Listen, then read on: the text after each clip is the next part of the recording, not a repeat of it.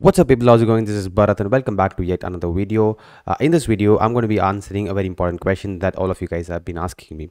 I'm going to be coming up with the Python KIVY advanced tutorial series in the upcoming weeks. But before that, I wanted to answer a very important question. So I want to answer if you are somebody who's going to develop for Python and use the GUI toolkit, should you choose Python's KIVY library or should you choose the Qt5 library? So that's what we're going to be discussing in this video. I have 3 different sections to target, and within this section I'll be targeting which is better and which is not so better. So those are going to be the target for this video. Let's get this video started straight away. Alright guys, so even before we begin, I want to give a shout out to the sponsor for us with this video, Unacademy along with CodeChef. I just take quick 1 minute of your time to talk about what they are doing and come back and let's start the video together. I just want to quickly highlight the upcoming batches that are coming as part of the Unacademy along with CodeChef partnership. The first one is the C++ Everest 2.0, which is a competitive course that is being taught by Deepak Gaur as well as Arjun Arul. And if you see, the classes are starting from intermediate, beginners as well as advanced classes as well. There are a few courses out there that you can definitely check it out. And if you see the educators themselves, Deepak Gaur is a number 4 educator on the competitive programming platform. He's an ICPC World finalist. Similarly, Arjun Arul is also an ICPC World finalist, and these two are going to be teaching you this competitive programming in C++. The next batch that you can definitely check out is the Everest 2.0, which is taught in the Python programming language. It is taught by Sanket Singh as well as Arnab Chakraborty, who are themselves the top educators. Sanket Singh being the number 1 educator is also a software development engineer at LinkedIn. Arnab Chakraborty, on the other hand, has over 21 years of computer science experience and is also part of this educator profile. Now, if you guys are interested, you can choose the subscription and use the referral code coming down below. If you choose the 6-month or the 12-month subscription plan, you'll get an attempt at CodeChef's DSA exams, and the winners are going to get a lot of the different goodies along with that. If you have any questions, let me know in the comment section below and I'll be very happy to answer any of them. Alright, so to begin with, we have the PyQT5 on one hand and KIVY on the other hand. And we're going to be discussing about which is better in the 3 different categories that I'm going to be showing you.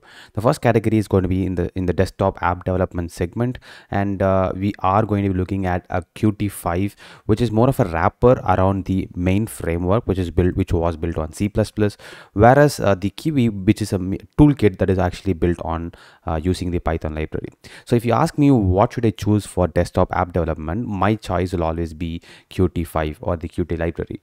The primary reason because the PyQT5 or the Qt is a powerhouse of a framework that was built primarily for desktop app development related things. So the Qt5 already has a Qt designer in place, and all you need to do is just use the Qt designer, drag and drop things, and it's automatically going to build you the final application. The Python's KIVY, on the other hand, is also similarly used for desktop app development, but it is mere toolkit. Basically, you have it as a UI toolkit. My choice with respect to desktop app development will obviously be Qt5. You can use PyQT5, you can have the database, you can have the networking, all of that linked along with this Qt5 itself, and that's why I'm going to be choosing PyQT5 for a desktop app development. Does this mean that I cannot or I should not use Python KIVY for desktop app development? The answer is no. You can definitely use it, but use it as a toolkit rather than as a complete framework, and that's what my choice is going to be for desktop. Let's move on to the next segment, which is the app development with mobile. And mobile app development is a very, very new kind of a segment for Python itself. The KIVY, which is a first toolkit that was built on top of Python, has brought it to life for over the last 5 years, in my opinion. If you see Python's KIVY, it's also a toolkit similar to Flutter, which is built on top of Dart. So if we see Python's KIVY as a library, or if you want to see Python's KIVY as a toolkit, you will see that it has got a lot of different things that is similar to all the available toolkits in the market. So my choice for mobile app development will obviously be Python's KIVY. If you ask me, can I not use the Qt5 to build mobile applications? The answer is yes, you can use it, but if you need to transcompile or you need to compile your Python code into an Android code. The KIVY, on the other hand, does the same thing, but it is doing internal.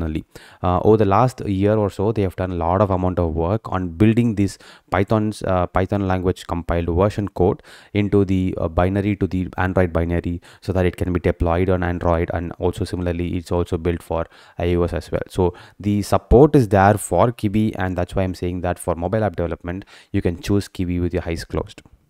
All right, so next step is the building commercial applications. So now when you think about commercial applications, these are applications that you will be selling out.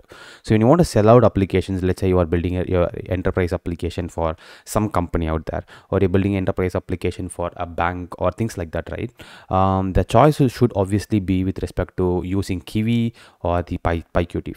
So if you see PyQT5, it's again, like I said in starting, it's built on top of the main designer, which is a framework built on C++, and it's also a company that is giving open source code, but you need to buy commercial license. So that means that if you want to sell commercial applications that is built using Qt, you need to buy the commercial license from them, and only then you'll be able to distribute your software commercially. So that's kind of a thing that you need to think about when you want to build using Qt5 and also sell it out as an application. Secondly, if you see the KIVY application, it is a little bit limited in terms of building it up to a commercial application. So you don't have to worry about mobiles Android or iOS applications. I'm merely talking about licensed applications that is going to go for specific companies only. So these would primarily be desktop applications. So if you want to sell out desktop applications that you have built on KIVY, you can go ahead and do that. There is no restrictions on buying licenses and things like that, because it's an open source toolkit compared to Qt, which is more of a powerhouse of a framework. So those are the three different segments that I want to discuss, and let's move to the final verdict, which is obviously what you guys came here for. Should I choose Python's KIVY, or should I choose the Qt5 or the Qt designer and get done with my work? All right, so it's going to have two parts to it. The first part is, what is it that you want to do?